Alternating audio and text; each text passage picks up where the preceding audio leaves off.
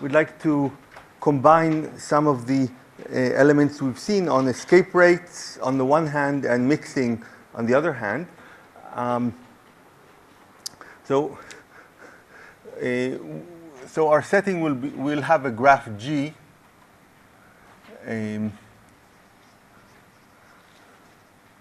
So it will be connected and undirected, and it will be a simple graph, meaning no multiple edges and no self-loops.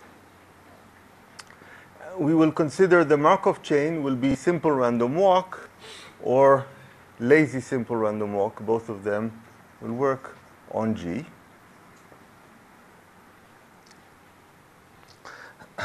And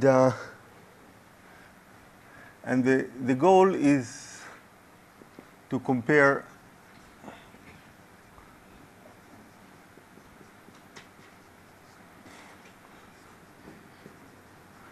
mixing time to the diameter. So for any graph, we have a natural graph metric. The distance between two nodes is the length of the shortest path between them. The diameter of the graph is just the maximal distance between two nodes. And we want to see how that relates to the mixing time. So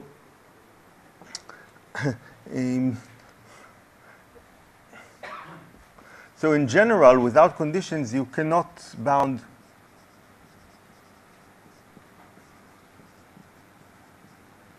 the mixing time from if above.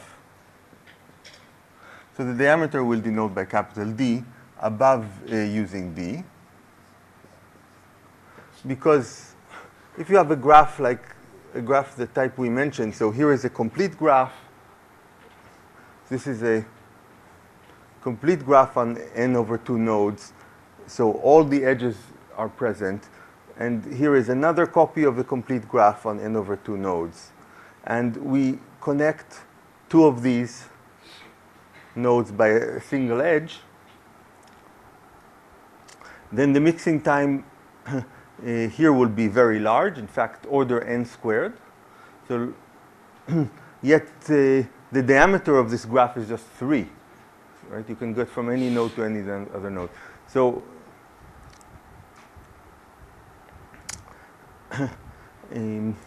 so to see that, at least intuitively, why the mixing time here is n squared, let me explain. So if suppose I start with some node here,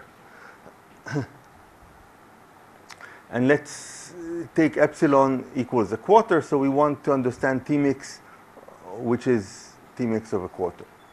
So if I start here, then I can look at this target set A.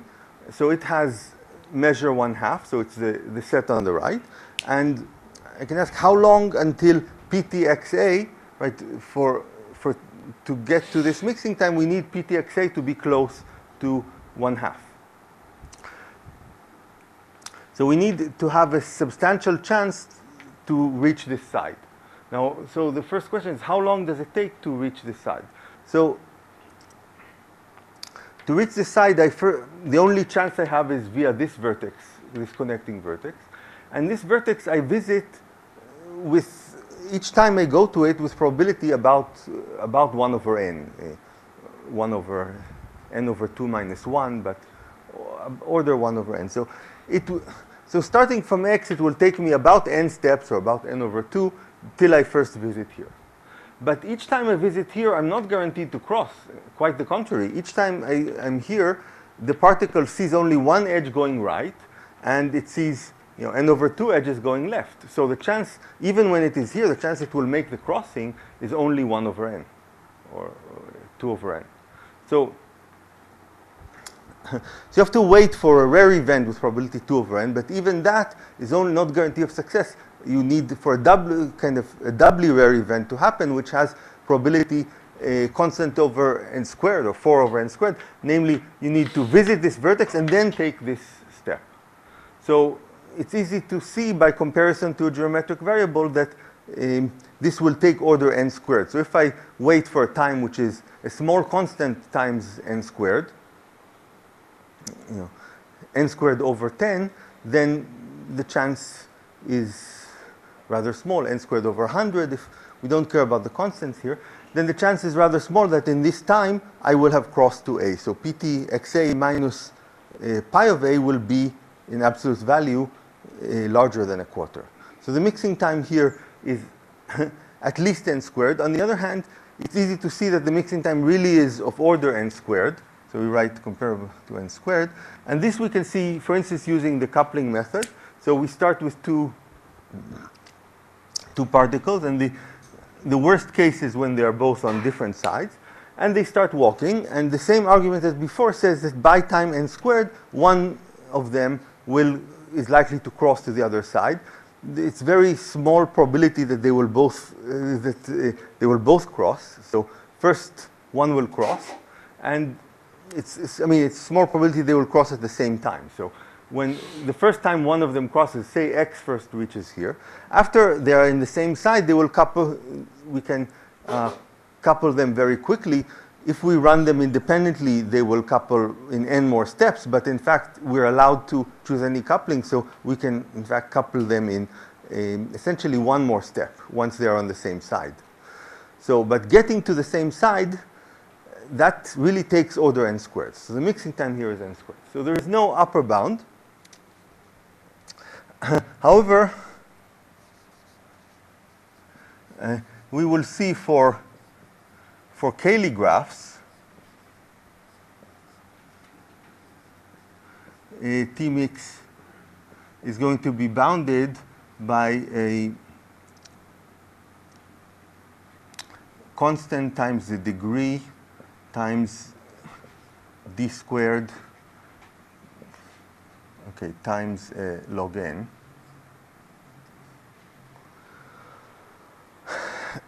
So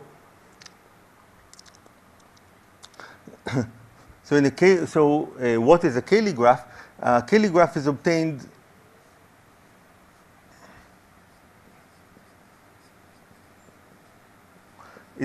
from a group. So we have a group which is finitely generated by some set of generators S, and what we do is the vertices, we take x and y in the group, and they are connected if x is in y times S. And S is a set of generators of the group. So, so here I'm assuming people have some background in group theory.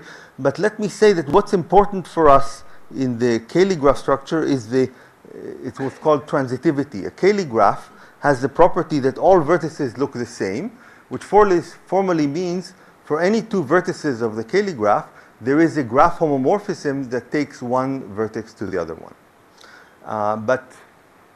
So Cayley graphs, there are a lot of them because there are a lot of finite groups. So classical examples are permutation groups and various subgroups of permutations. But go to your favorite algebraist, and he will tell you about many other interesting groups. The ones that are simplest to visualize are the lattices, the tori, and there are, of course, many infinite groups as well, free groups. I will maybe mention one other interesting example later, which is called the Lamplighter group. But for now, I want to say, I just mentioned this. We'll come back to this point. But this is about upper bounds. So, so if usually we're interested in graphs where the degree is small or logarithmic. And here, so we have a degree factor, a log n factor, and the main term here is this diameter squared. So this is often a good bound, but not always. So if we look at the case of the cycle that we looked at before, then there this bound is reasonable. We know the truth there is the mixing time is n squared, and this will give and n squared log n. In fact, this bound is based on the bound for the relaxation time. The relaxation time is at most 2 times d squared times the degree. And then once you know that, you easily get the bound for the mixing time because of the relation we discussed between the mixing and the relaxation time. For this to hold without further conditions, you really need to consider the lazy simple random walk, because some groups, for some groups, the Cayley graphs are bipartite, so the random walk itself will not mix. You need to consider the lazy simple random walk. Okay, so we'll come back to this point, but now I want to talk a little about lower bounds for the mixing time using diameter. So there is one trivial lower bound, which says that the mixing, that say for epsilon, which is less than a half, the mixing time is at least the diameter over 2. And this is because if this is our graph, here are 2 points x and z that are diametrically opposite, so their distance is exactly d, then if we look at any time which is less than half the diameter, then when I start from x, I can only reach the points that are closer to x. When I start from z, I can only reach the points that are closer to z. So if I define this set A, say, which are the points y, so that the distance, maybe I want to call the distance now rho. So rho will be the graph distance.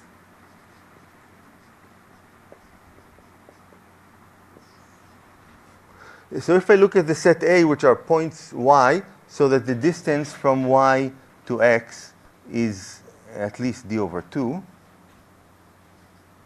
So this is the set A here. So these are points distance at least d over 2. Then PTXA is going to be 0 for t which is less than d over 2.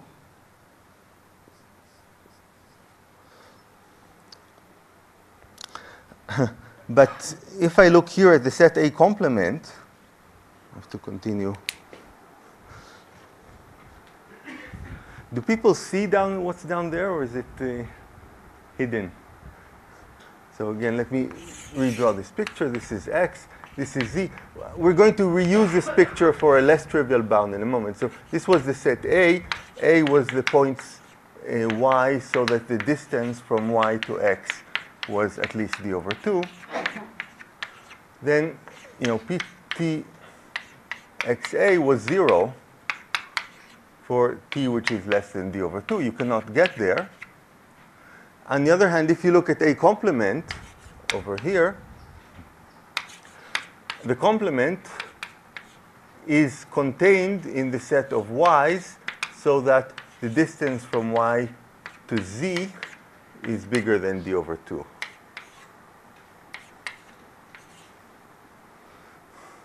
Right? Because the complement is exactly the set of y's, so that the distance from y to x is less than d over 2. And if a point had distance to x less than d over 2 and distance to z less than d over 2, we would get a contradiction from triangle inequality. So we have this containment. And so since A complement is contained in this, same reason gives PT of z A complement is also 0. So if we look at the quantity d bar of t I defined last time, so what was d bar of t? It's the maximum over all choices of xz of this quantity pt xa. It's the maximum over all choices of x and z of the total variation distance. So it's bigger than pt xa minus pt za in absolute value. But this is 0 and this is 1. So Yuval, do the minus what was d bar of t? Yes, so d bar of t was defined as the maximum over all pairs xz of starting points of the total variation distance of the distribution at time t starting from x and the distribution at time t starting from z. And the total variation distance itself is the maximum over sets A of this. So the total variation distance is just the maximum over all choices of x, z, and a of the right-hand side here. But this is 1. So in fact, so we get that for this t, d bar of t is 1. And then that implies, remember that d bar of t was bigger than d of t, but was smaller than twice d of t, just from triangle inequality. So just using that right-hand inequality, you get that d bar of t is at least a half. Okay, so this is the d of t is at least a half. So the mixing time the mixing time is at least the diameter over 2. So that's the trivial bound. But it turns out we can use essentially the same picture together with the Varopoulos-Karn bound to get something better. Now, I said this is a trivial bound. There are cases where this trivial bound is attained. One example are the so-called expander graphs. So expander graphs are graphs of bounded degree where the relaxation time is order 1. In other words, there is a spectral gap. So these are, I won't have time to construct them for you, but expander graphs, or just expanders, so these are, it's really more precise to talk about an expander sequence. So these are graphs of Gn where the degrees are bounded. The size, say Gn has size n, so the size goes to infinity, and the spectral gap is bounded below. In other words, the relaxation time of, say, the lazy simple random walk should be bounded above. So it's not an obvious fact that expander graph sequences exist. Again, so with this definition, I'm saying that something is bounded. So for a fixed graph, everything is bounded. So really, you should talk about an expander graph sequence. What? I didn't. Okay, so I emphasize. Okay. Maybe I switched. Upper bounds need the Cayley graph. And I'm delaying the upper bounds to later. They're more sophisticated. Lower bounds don't need any Cayley graph assumption. Okay? So sorry I was shifting, but I wanted to give you a preview. We'll prove later. And I gave an example showing that there is no upper bound, no reasonable upper bound on the mixing time using the diameter, because the diameter could be 3 and the mixing time can be huge, n squared. For Cayley graphs, there will be a good upper bound, but I'm delaying that to later. And then I'm shifting gears and talking about lower bounds. So there is a easy lower bound of diameter over 2, which I explained. And this easy trivial lower bound is sometimes sharp. And an example where it's sharp are these expander graphs. So these are graphs of bounded degree. You can take them to have degree 3. And yet they have a spectral gap bounded below or relaxation time bounded above. So the first example of expander graphs was actually constructed by Pinsker in Russia around the early 70s. And the construction was you take n over 2 vertices here, n over 2 vertices here, and combine 3 random permutations. So you take a permutation from the left side to the right side, okay, and you just take 3 random permutations, or you could take 2 random permutations and 1 just the identity. That's good enough. So by combining this, you get a 3 regular graph. Every vertex has 3 neighbors on the other side. Since we combine 3 permutations, there's some chance this will create multiple edges, but with a substantial probability, probability bounded away from 0, there will be no multiple edges here. So with a substantial probability you can calculate, this will give you a legitimate simple graph with certainly there are no loops, no self loops, And with substantial probability, there are no multiple edges. So with some constant probability that goes to a constant. So if you look at this event, you get a random graph. And what Pinsker showed is that with high probability, this graph will be an expander. So although at the time, the different notions of he didn't use the spectral gap definition. He used the expansion definition. So there is an equivalent definition of expansion, more combinatorial.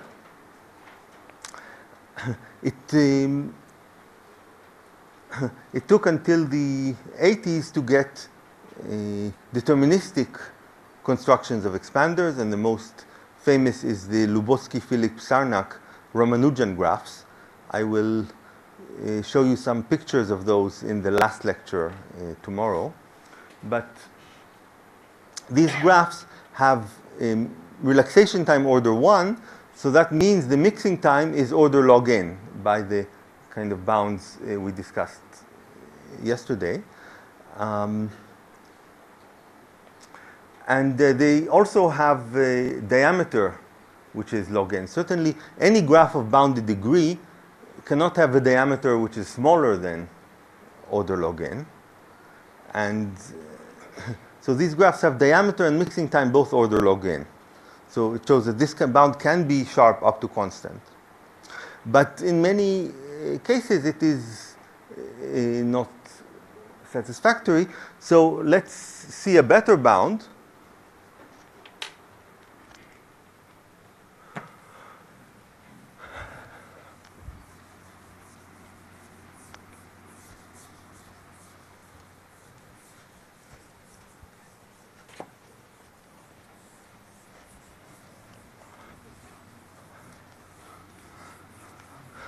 So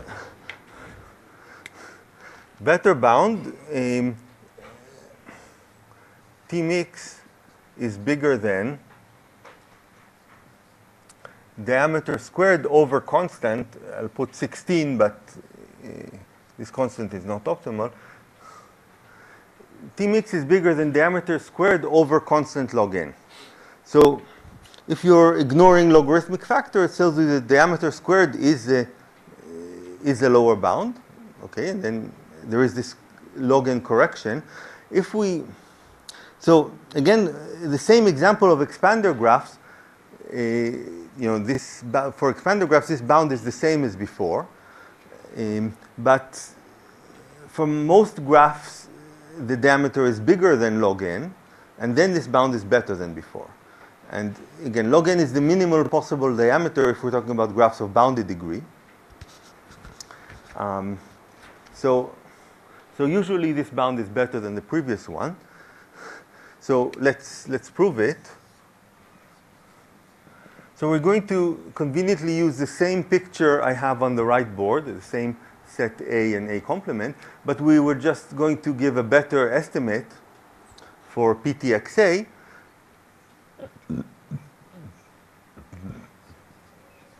So remember the Veropoulos current bound. So it says PTXY is less than root pi. So, okay, so this is the more general bound than what I proved, but I assume you've all used the time to look in the lecture notes or in the book that has the general proof. 1 second. So we have e to the minus a factor of 2, e to the minus rho squared of xy over 2t. So that's the Veropoulos current bound we're going to use. Krishna, you had a comment? The T mix is for a fixed epsilon. Yes. So if you were to make the epsilon depend on n, then you will get trouble, right? So that's right. So then it's a different game, but usually we fix epsilon. Yes. For each fixed epsilon, it's a lower bound. So yeah. So I didn't. So when I write T mix and I don't write what is epsilon, I mean epsilon is a quarter.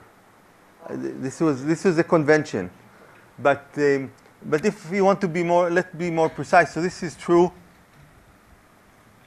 Okay, this is true for epsilon strictly less than a half, provided n is large enough. Okay, so for any epsilon less than a half, this is true if n is large enough, bigger than some n sub epsilon. Okay, so this is more precise. Okay, so we're going to use this bound. So if the graph is regular, if all the degrees are the same, then this factor is 1. Otherwise, this factor is at most root n, because the largest, since we have a simple graph, all the degrees are at least, and it's connected, all the degrees are at least 1 and at most n. So I can write in our graph case, this is at most 2 root n e to the minus rho squared xy over 2t. So I'm going to use the same, I won't repeat. So I want to use the same sets A and A complement defined here. So this is A. A complement is contained in that set. So we're going to look at our graph as before, fix two nodes x and z that have their distance maximal, rho xz equals d. We have some points, such point d. We define the set A as before. And now we want to get a better bound for PTXA. So we're just going to sum over the elements of A. I don't know what is the size of A, but it's certainly at most n. So let's put, so we can put here 2 n 3 halves e to the minus. Now this factor in all points, so I want to write d squared over 8t. Because this, because rho of xy is at least d over 2 for y in A. That's the definition of A. Right? So this is what we have. Yes. N to the power n to the 3 over 2, because we have root n here and n from the size of A. So PTXA, we are summing over all elements of A, this bound up here. Okay? Anything else not clear? I jumped a step, but I hope it's okay. Summing over the elements of A. So now, so the idea of the choice of T, so here is,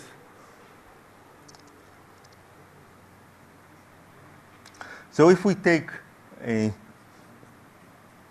for T which is less than d squared over 16 log n, we get that PTXA. So we're going to just plug in this value of t. The d squared cancels, and we get, well, let me write it, 2n to the 3 halves e to the minus 2 log n. In other words, we get 2 over root n.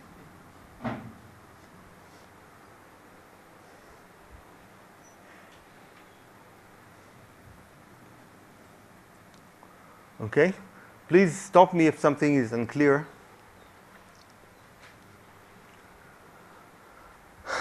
Okay, now the same argument gives that if I look at PT of Z and A complement, again, all the points in A complement have distance at least d over 2 from Z.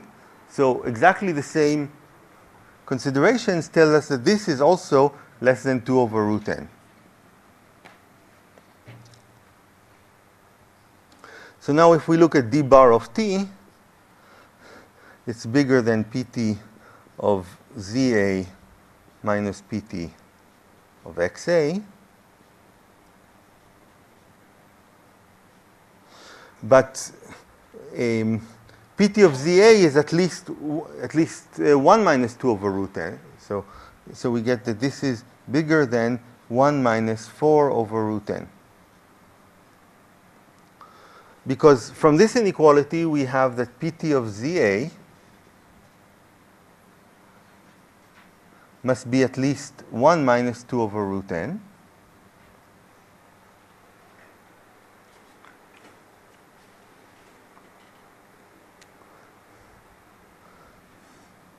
Okay, so we have this. So d of t is bigger than a half minus 2 over root n. Okay, so if n is large enough, this is going to be bigger than epsilon, because we assumed epsilon is less than a half. Okay, so that proves this inequality. Okay? And if epsilon is like a quarter, then the n that you need is not very large, right? You just need 2 over root n to be less than a quarter. Any questions about this? So as simple as this proof is from Veropoulos-Karn, it's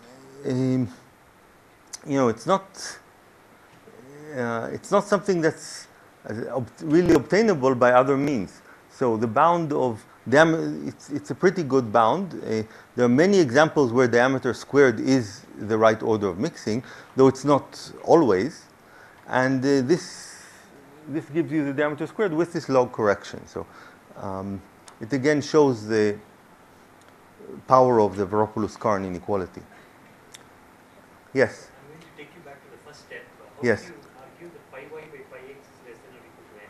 Okay, so I said that what I'm considering is not a general Markov chain. It's now simple random walk or lazy simple random walk on a graph. So we have to recognize what is this stationary distribution for such a walk. And that is just the degrees.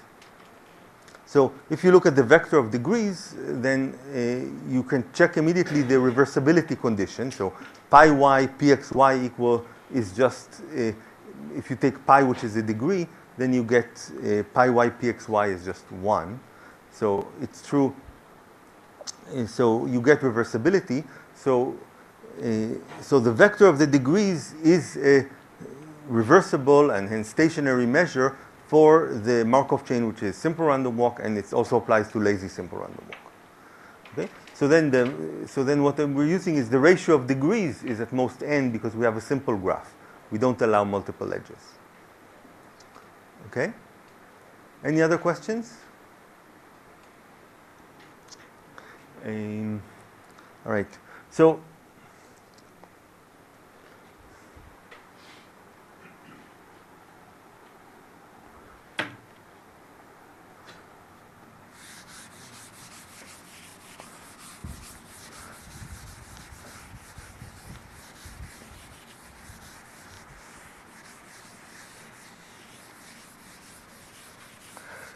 I'm going to move on to upper bounds.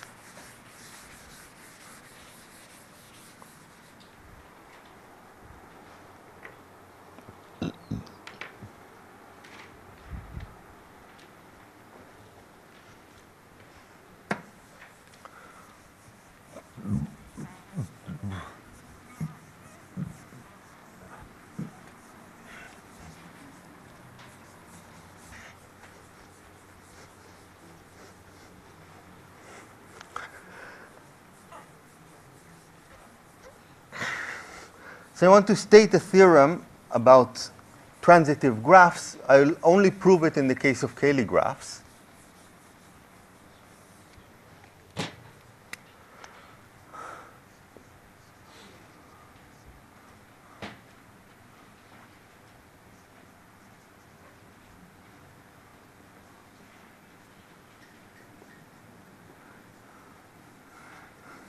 So this is, on the one hand, it's a theorem that appeared in Annals of Probability just a couple of years ago, but I can present the main idea here, and it's a theorem about the rate of escape in a Cayley graph. So if G, or a transitive graph, if G is a, so maybe let G be a finite or infinite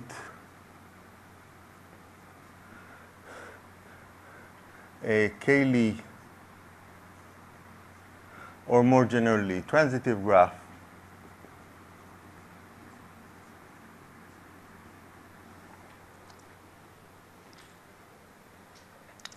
Okay, and what I want to look at is the rate of escape. So let's write the degree equals d. So these graphs are automatically regular. The degree of every vertex is the same. If it's a Cayley graph, the degree is the size of the set of generators we're using. And we need to look at the expected distance, okay, from x0 to xt. So xt will be the simple random walk. T is the time parameter. We need to look at the expected distance squared. And we want to say that something about this. So expected distance squared is at least, okay, T over D, if G is infinite.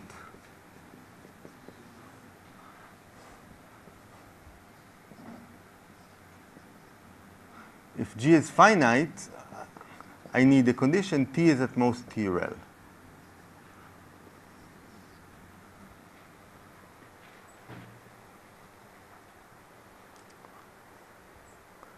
Okay, so this is a case where the statement for infinite graphs is much cleaner than for finite, but in this case, the proof for finite graphs is a little simpler.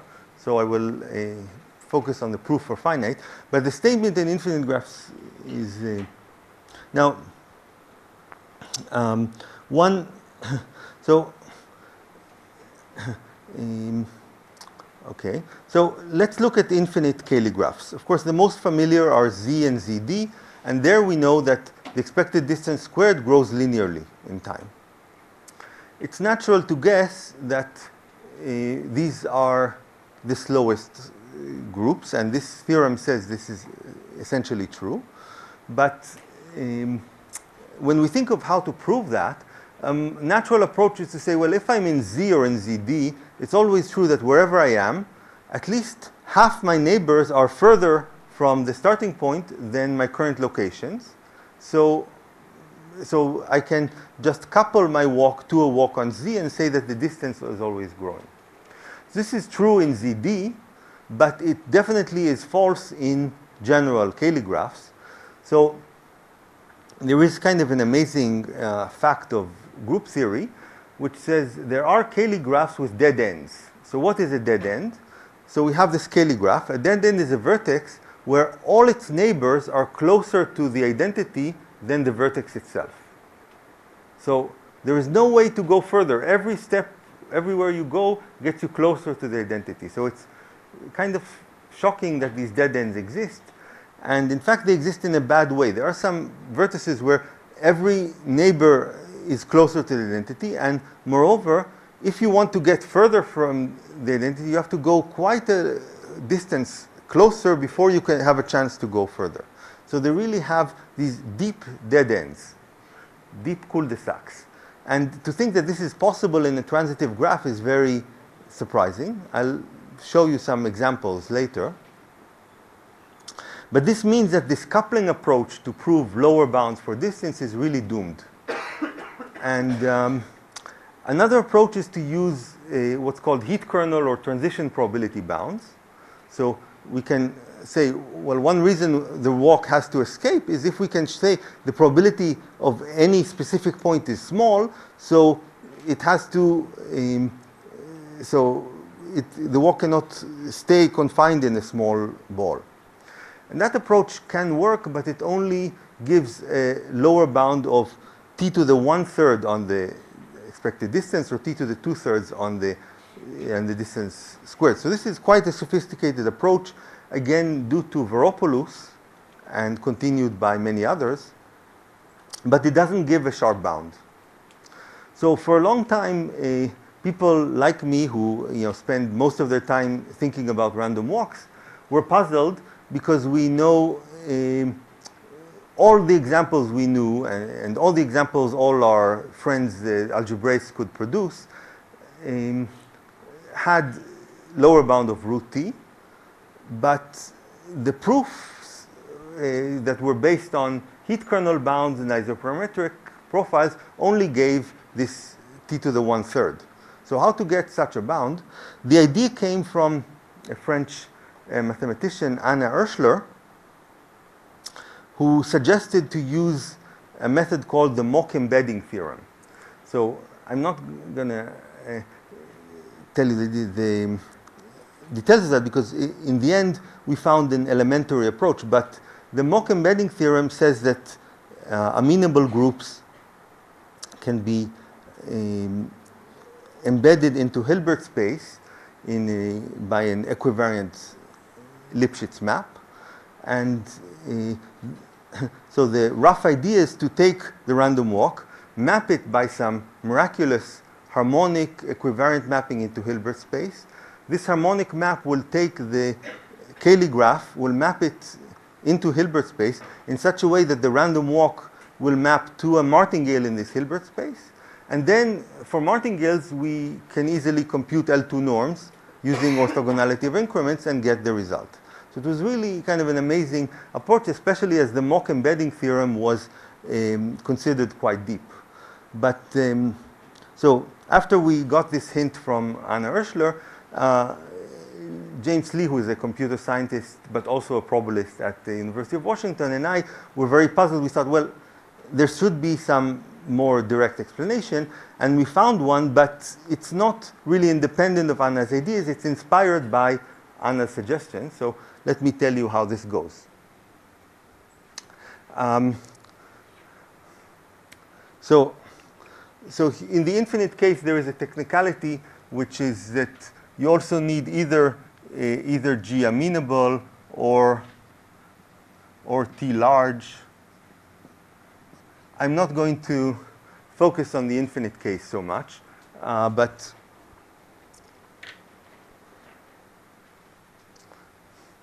okay. So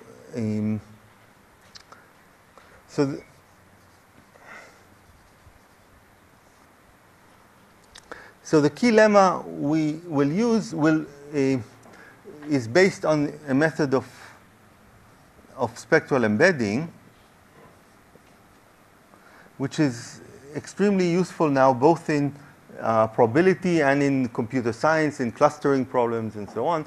So the idea is, instead of using some mapping into a infinite dimensional Hilbert space, we're going to map into Euclidean space using some eigenfunctions of the chain. That's what's going to come. So, but first, what is the statement? We're going to take, given a function f in L, it's going to be a function in L2 of G. So G is our graph or our group. We're going to identify the graph and the group. Now, L2 of G, well, if G is infinite, it means, well, functions from the group to R, which are square summable. If G is finite, it just means all functions from G to R. They're all in L2 of G. We're going to define the Dirichlet form. So maybe I'll call it ET. So this is the energy form, the Dirichlet energy at time t of f.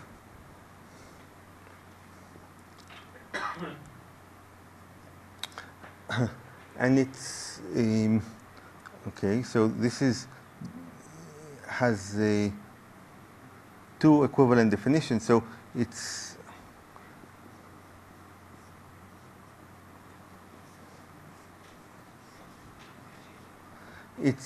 so P is our transition matrix. I minus Pf multiplied by f. I should stop soon, right? What? 1020. Okay. So Et of f is this. What? P to the t. Thank you.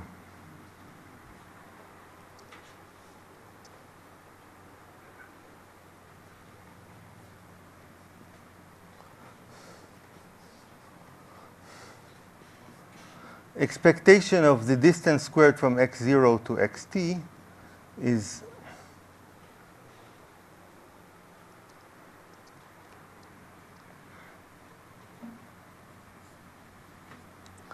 at least 1 over d, so d was the degree, times Et of f over E1 of f.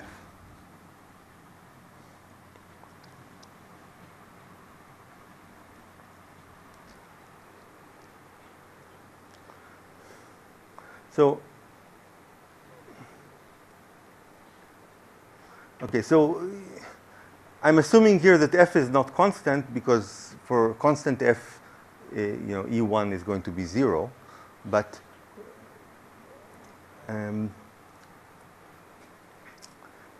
so let's see first. So again, I hope it's clear what I'm doing here. This is, I'm taking p to the t applying, and I minus p to the t applying to f, and taking inner product with f. This is just inner product in L2 of g. So this is just, there's no pi here. The measure is just counting measure. So this is just a sum. So first, let's see, let's deduce the theorem in the finite case. So note that this theorem, this lemma can be applied to any function f.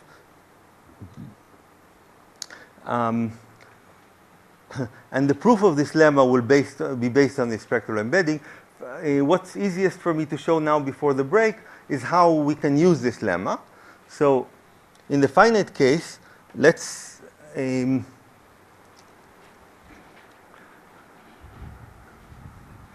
apply this lemma with f, which is an eigenfunction. So take pf equals lambda f. And we're going to take lambda to be the second eigenvalue, or the largest eigenvalue in absolute value. And just apply it for this f. We can take f to be normalized in L2 of g. Okay, so that doesn't matter. In this case, what is Et of f?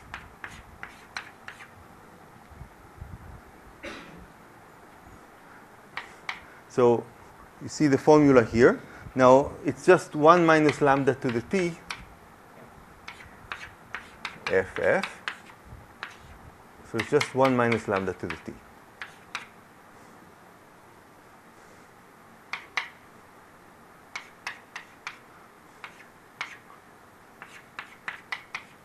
Which we can factor. So the lemma tells us that the expected this rho squared of x0 xt is at least this sum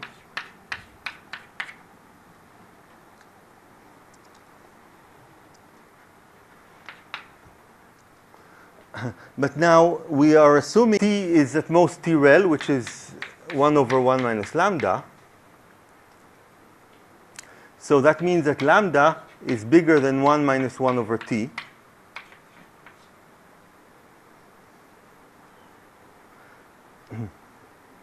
Right? So if you just,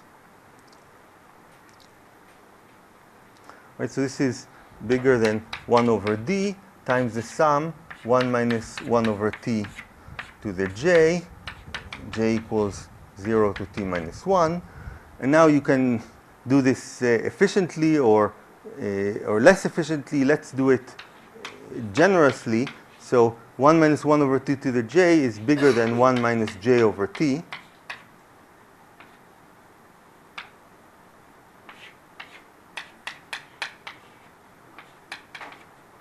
And this is a sum that we can do. We get t from this, and at most t over 2 from this. So this is bigger than t over 2d. If you're a little more careful, then this constant of a half you can improve a little bit. Some like 1 minus 1 over e, but we don't care about that too much. So that proves this statement given the lemma. But so we'll continue with the lemma after the break.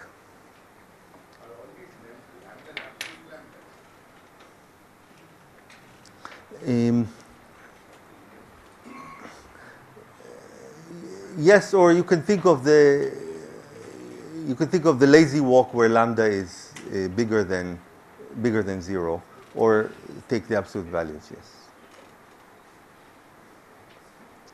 If now one thing to notice, if lambda is not so, in most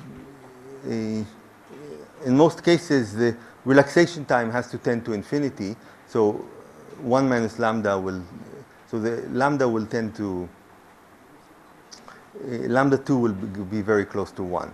So you really don't, so this argument, what matters is really lambda 2, not the biggest lambda in absolute value, but really lambda 2. The one that's closest to 1 is what matters. And so really that's what one should consider here, and not the one. Even if the graph is bipartite, so it means there's an eigenvalue of -1, what we would need to consider is the second largest eigenvalue, not in absolute value, but really just the one that's closest to 1. Okay, so we'll continue after the break.